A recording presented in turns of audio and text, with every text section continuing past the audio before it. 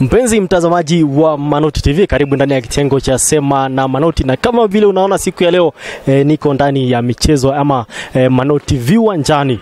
Manoti TV leo imeweza kutembea hapa katika uga wa football ama football arena, na tutakuwa tukizungumza moja kwa moja na wachezaji ambao wako na changamoto za kimaumbile. Wengine ni tunawaita kiguu, hawana mguu mmoja, wengine wako na shida ya kimaumbile ama wengine wanasema ni walemavu, wanacheza hii volleyball ama sitting volleyball. Tutakuwa tunazungumza nao siku ya leo tuweze kujua changamoto ambao wanaweza kupitia hii kazi ambao wanafanya hapa, hii mambo ya uchezaji labda wamefikia wapi, na watueleze kwa mapana na marefu kuhusiana na hii michezo yao.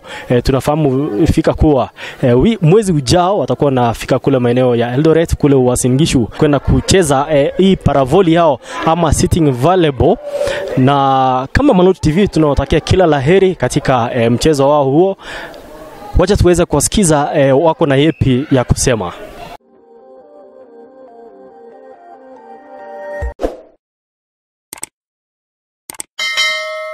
Mimi kwa majina naitwa Fred Omondi.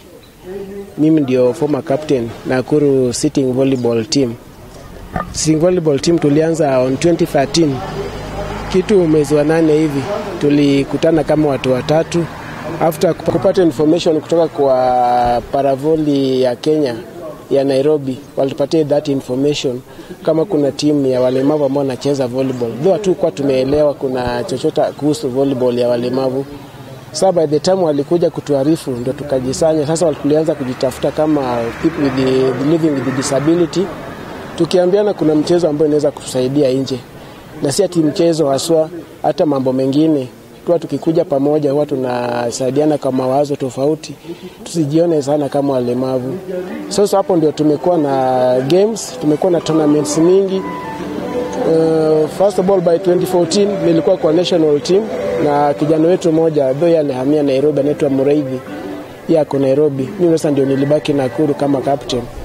So tumekuwa kwa national team imeenda mpaka Morocco, tumeenda Rwanda kucheza, na kuna watu wengine pia ambao tumekuwa nao kama Margaret Wanjiru, yeye pia ako kwa upande wa ladies. So timu imetusaidia sana, tumeachieve more kama walemavu ambao tuko under paravoli Nakuru. Imetusaidia, tumejisana pamoja, tumepata ideas. County pia wamejaribu kutusupport, wamejaribu mpaka kutujengea kiwanja kule stadium, though bado haijaisha, ndio wako kwa hiyo process kulingana na venye saizi ratiba iko. Tunataka tuende Eldoret kucheza inter county. Ndio pia itakuwa selection ambao tunataka, kuna games ambayo inaelekea saizi itakuwa All African Games in Ghana. So ndekana iwe selection ya national team. So ndio tunajaribu kulilia county wajaribu kutusupport ile tusikose kwa hiyo selection ambayo itakuja kukua, ambayo itachezwa Eldoret team in next month. Ndio tunaomba county waweze kutusupport tuanze kufika hapo, ndio tupate wenzetu ambao wataselectiwa kwa national team ambao wataelekea kule Ghana mwezi wa 9. Again kwenye tunachezea naona hapa kusaidia tumesaidiwa, naona. So tunaomba county pia watu recognize wajaribu kutusaidia, na pale chini penye kuna jengo saizi kwa stadium waweze kutusaidia sana. Ndio at least kama tunacheza isiwe hii game na saidi ichezwe kwa nyumba, si open hivi ambapo kila kitu tuwe na pale pa kuchange, pale pa kujisaidia. Unaona, sisi kama walemavu tunatakana pale special ambao hata ukienda kuchange at least uwe na privacy kidogo. Kwa membership wakati tulianza kama watu 5. Saizi tumekuwa kama familia kubwa sana, tuko karibu watu 35. Wasichana tuko nao 15, wanaume ni 20. Sasa ukiona wenye vitu hapa kuna wenzetu wengine bado hawajakuja. Ndio tu labda wameshikisha na kwa shughuli fulani ambayo imewasikisha, lakini tuko pamoja. Unajua sisi ni wale ambao tunajitafutia. So mtu anajaribu kuspare time yake ndio tuweze kuja hapa. Sasa kama hiyo siku ya leo mimi sijaenda kazi, juu tunapenda mambo na games. Unajua kuna wenzetu wengine wanaona hiyo ulemavu hakuna kitu ambao anaweza fanya. Najaribu kwa challenge ya kwanza katika ulemavu kuna mambo mengine mengi ambayo tunaweza fanya ambao hata mtu mwenye ako sawa hawezi fanya. Najaribu wajitokeze kwa tuna train hapa Tuesdays, lakini wakati kuna tournament ambao tunaenda huwa tuna train mara 2 kwa siku. Wakuje wasijionyeshe, wasijiweke ati sasa ni mlemavu hakuna kitu anaweza fanya. Wajilete hata kama ni mzazi wake ako nao, asimfiche chini ya nyumba ama chini ya kitanda tu. Mtoto wako sasa ni mlemavu, hawezi fanya chochote, amlete nje, amtoe nje, aone chenye wenzao wanafanya nje. Kuna wenzetu wameachieve a lot sana kuhusu mambo na sports. Mambo mengi ambayo tumejua vile unavyoishi hata na wenzako. Uwezi kuwa na ile, unajua tunasemaga ile ulemavu mbaya ni ile attitude mbaya, hiyo ndio ulemavu. Lakini si ulemavu ya physically ama mengine, hiyo si ulemavu. Ni ile vile set mindset yako. Kwa achieve tumeachieve a lot. Hata juzi sisi ndio tulikuwa national champion last month, ambao tulihost hapa Nakuru last year. Sisi ndio champions, national champion. Vikombe tumewin. Ladies juzi pia wakati tulienda kucheza Meru, ladies walipata kikombe. Tumeachieve a lot. Siwezi sema zote, ni mingi. Okay, kwa majina naitwa Purity Wangoi. Nimetoka Lakeview. Mimi ni mchezaji, tunakuja kucheza hii sitting volleyball. Na mimi ni mama pia. Na kwa hii kikundi nimechaguliwa kama treasurer. Mimi ni mweka hazina. But tunapitia challenges mingi za ado. Kwa sababu huwa tunategemea county. Mara mob huwa tunategemea county, hatuna wafadhili. Hata hii place ni kupewa, tulipewa tu na mwenye hapa anaitwa Ngure, alitusaidia tu. Pesa yenye tunatoaga hapa ni yenye maybe kuna msiba, mmoja wetu ako na msiba, ndio sisi wenyewe hatutegemei mtu mwingine, tunajichangia sisi wenyewe. Wengi wetu tumejiajiri, hatujaajiriwa na mtu. So hata wakati tumekuja hapa huwa tumefunga makazi. Unapata sasa challenge iko ya pesa. Wakati umefunga kazi, unajua hakuna do utapata juu hakuna mtu mwingine unategemea. Tunakuja tuna train, tunarudi tunaenda tu hivyo hata maji maybe hatuna, unless tupate tu mtu apite tu apate aone tukicheza, aseme atununulie kitu kama maji ama soda. Kama tunaweza pata mfadhili aweze kutusupport, tunaweza furahia. Juu mara mingi huwa hata tunamiss kwenda tournament juu tunategemea county. Unapata county hawana, imefika siku ya kuenda hakuna pesa county. Saa zingine kama iko huwa wanatupea gado za kuenda na pia gari. Lakini tukikosa huwa tunakaa tu. Tournament inatupita tu kwa sababu hatuna pesa. Haya, pia kama saizi tunafaa tuende Eldoret.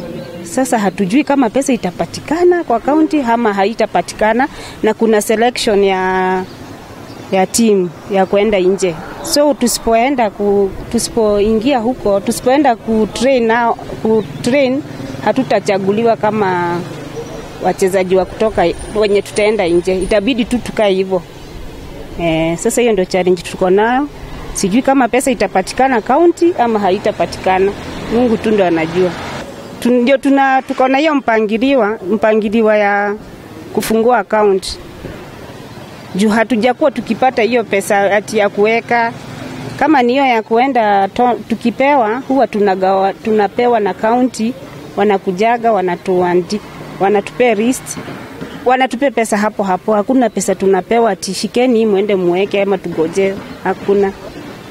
Okay, tungeomba county wakati wanatupangia hiyo pesa ya kuenda wamepewa pesa ya sports, sisi kama walemavu na hii timu yetu watuangalie tu sana.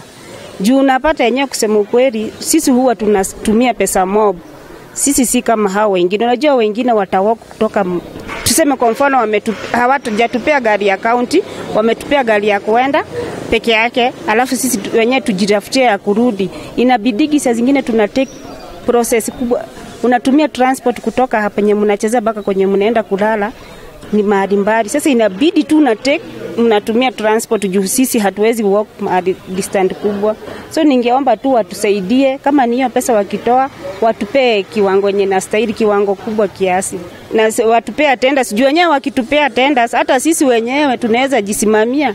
Upate mmoja wetu amepata tenda na amepata pesa mzuri, so unaona atatusupport. Hata makazi pia kazi wanaweza tupea. Juu tumesoma, hata ukituona tumekaa hapa huwa tumesoma. Ni vile tu unapata unaenda kuuliza kazi. Sijui wanaangalia mtu anaona fai hawezi fanya, tunatupwa nje. Unapata hata county hata sijui kama kuna mlemavu huko. Hata kama iko pengine moja. yani process mingi hata kwa magava. Mimi ni mama, niko na watoto wawili. Kazi yenye huwa nafanya mimi ni salonist mobile, yenye ningependa kama ningepata pangu mahali pangu, yani penye nifungue nini yangu saluni yangu, naweza furahia. Kwa sababu huwa mimi ni mobile, huwa nazunguka tu, mtu akiniita naenda ama yeye mwenyewe anakuja kwa nyumba. Hiyo ndio kazi nafanya. Pia huwa natengeneza sabuni hii ya maji. Nikipata order tu, mtu tu anipe order mzuri, naweza tengeneza na iweze kunisaidia na kukimu maisha yangu. Juu yenyewe mimi najitegemea peke yangu. Hakuna mtu mwingine nategemea. Ni mimi na watoto wangu. Mtoto wangu wa kwanza amemaliza form 4 last year. Huyo mwingine ako grade 6. So ningepata pia mimi mtu anisupport tu nipate hata kama ni hiyo saluni ya nifungulia saluni, naweza kufurahia. Tunataka tuwe na kitu kama ka welfare ambao tuko na kitu ambao tumetengeneza ambao tunaweza pata matokeo baada ya kucheza. Tunaenda kwa hizo project zetu tunaifanya. Tuwe kuja pamoja, iwe kitu hata tukinunua matatu yetu. Tuwe saa hizo kila mtu ameenda kwa hiyo sekta, anaangalia vile income inaingia.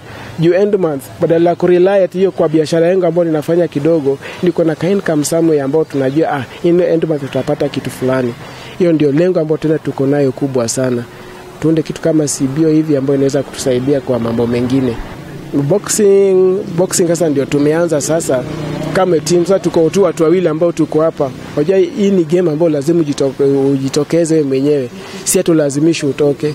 Ni boxing tu ya kawaida, skills zile tu za watu wa boxing wa kawaida. So mradi tukishaka kwa wheelchair, boxing ni skill zake ni ile. Uwe physically fit, uwe mentally fit, utaiplay. Iko sawa kabisa. Ndio tumeanza sasa. Ndio kulikuwa na game team ambayo ilikuwa na stay iende Poland, lakini nile tu financially ndio bado watu hawajakuwa stable. Kwa majina ni Steven Kisa Omuse, coach wa Paravole.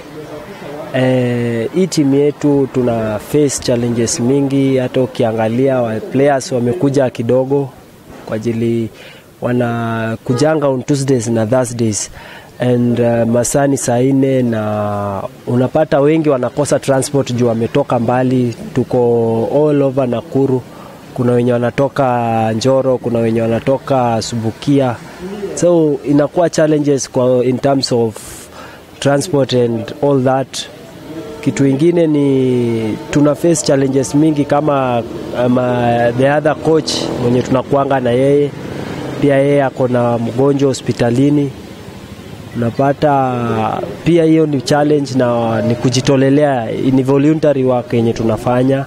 Hakuna mwenye anatulipa. Unapata wengine wanaumia kwa uwanja wakicheza, ina course next time hawakuji. Inakuwa challenges mingi sana. So tunaomba kama tungepata hata mtu mwenye anaweza tusaidia kidogo in terms of anything yenye unaweza get, anaweza come kutusaidia. Mazoezi venye nasema tunakujanga on Tuesdays and Thursdays and tuna train from saa 4 to saa 7 saa 8 hapo. Tumeparticipate kwa games kadhaa. Tumeenda Meru, tumeenda Trans Nzoia, tumeenda Nairobi. Tumekuja na trophies. Actually hata the last game ilikuwa Meru, ladies wetu walikuwa number 2, tukaleta trophy. Tunashukuru county government walitusaidia mpaka tukaenda Meru, na we hope for better kwa ajili mwezi wa 5 tuko na game yenye tunaenda Eldoret. We hope for the better, watatusaidia pia tuende, na we promise tutakam na trophies pia. Mimi kama coach unapata challenges ni mingi kwa ajili kuna wengine wananiulizanga hao watu venye unawatrain hivyo ni nini wanakupatia. Ukiambia mtu hii ni voluntary work, anasema yenyewe wewe unapoteza maisha yako bure, wewe ni kijana mdogo unafaa uanze kutafuta maisha. Lakini hii yote ni kusaidiana. Juu tusipowasaidia ni nani atawasaidia? Nafundisha male na female wote tuchagui wenye tunafundisha kwa ajili coach hakuna mwenye huwa anachagua side yenye una train. Challenges iko pia kwa hiyo side kwa ajili unapata kuna wengine hawataki kuinteract na kuna ladies wenye huwa hawataki kuinteract na male ama interaction yao inakuwa ngumu kidogo. Unapata kuna wenye hawajazoeana na maneno na wengine inakuwa ngumu kidogo kwao interact. Mimi nimeanza nao from 2016 mpaka wa leo. Counties zingine pia ziko na teams. Ukiangalia Nairobi iko na team, ukiangalia Mombasa iko na team, Trans Nzoia, Kericho, Vihiga, Eldoret, Meru, team counties mingi iko na teams. In terms of achievements ni nafurahi kwa ajili ninajifeel sasa niko on the right place and the right people kwa ajili it's not easy to be with them. Si rahisi upate watu wenye wanakaa nao wana understand, wana treat kama watu. Mimi achievement yangu kubwa ni wamenionyesha anything is possible ukikuwa nao. Mimi ningeomba sana CS sababu na mwamba aangalie walemavu wengi kwa sports wametelekezwa, wametupwa, hawaangaliwi venye inafaa. Hao wanaangalia watu wenye wako sawa, watu wenye wanaweza cheza mpira, watu wenye wako na miguu zao vizuri, watu wenye wanaweza jitafutia. Lakini tukienda kwa walemavu wametelekezwa sana. Wametelekezwa sana kiwango ya ambapo sisi wenyewe kama sisi binafsi tunajinunulia mipira, hata cons ni sisi tunaomba, hata sisi zetu ni cons tunaomba.